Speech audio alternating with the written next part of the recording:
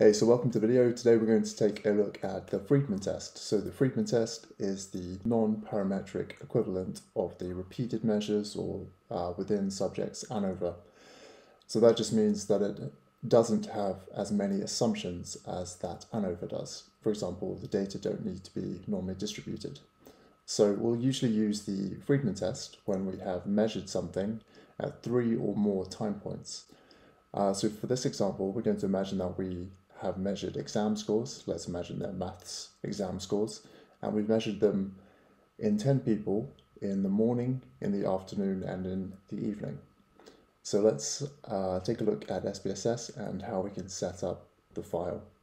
So if we first go to data view, variable view, go to variable view first, and then we'll go to the name column, and then we'll use the top cell, and we'll just enter the name of the first time point into that cell. Then we'll do the name of the second time point into the cell below, and then we'll do the name of the third time point into the cell below that. Once we've done that, we can use this measures column to specify that the dependent variable is a scale variable. So now we've done that, we can go to data view, and we can see that morning, afternoon, and evening have appeared at the top of these three columns. So now it's just a matter of copying and pasting this data from this Excel file into these columns. So there we go, and once we've done that, we are ready to run the Friedman test. So we can go to Analyze, and then down to Non-Parametric Tests, then across to Legacy Dialogues, then down to K-related samples. And then all we're going to do is transfer these three time points into the test variables box. And then we're going to check that the Friedman box is ticked here. And we'll go to statistics. And we'll just check this quartiles box here, and that will give us medians for those three different time points. So once we've done that, we can go to continue, then to OK. Okay, so the SPSS has generated this output, and we can see that if we look at this asimp sig values, that's the p-value, we can see that there was a significant effect of time points on the exam scores, because this value here is clearly below 0.05, and 0.05 is the value that we usually use to determine whether something is significant or not.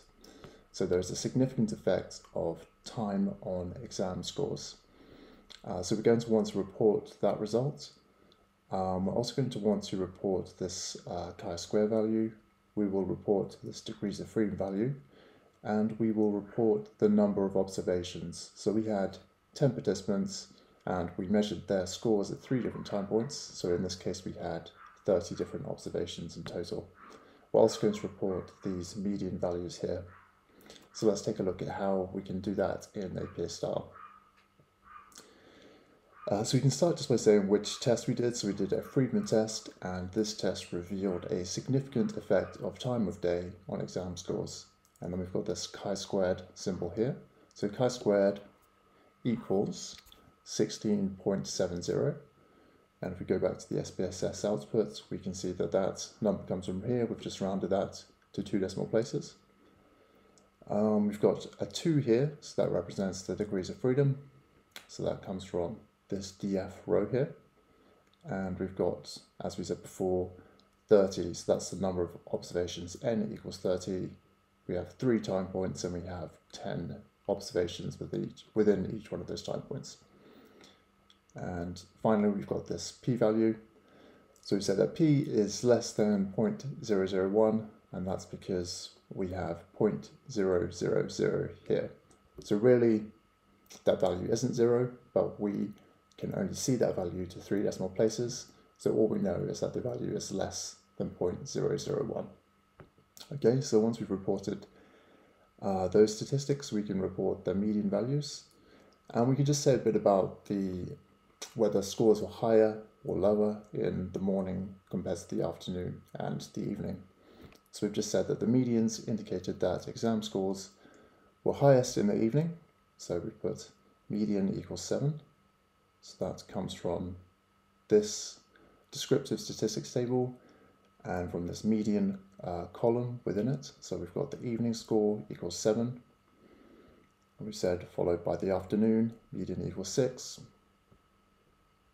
That comes from there. And then we've got morning equals 4. And that comes from there. So that's all there is to the Friedman test, really. If you have a significant result, like you do in this test, we could follow this up with a Wilcoxon test. So that would tell us, is there a significant difference between the morning and the afternoon, between the morning and the evening, and between the afternoon and the evening? So if you're interested in checking out how to do a Wilcoxon test, I'll put a link to that above. If you have any questions about this test, just let me know in the comments and I will get back to you, and thanks very much for watching.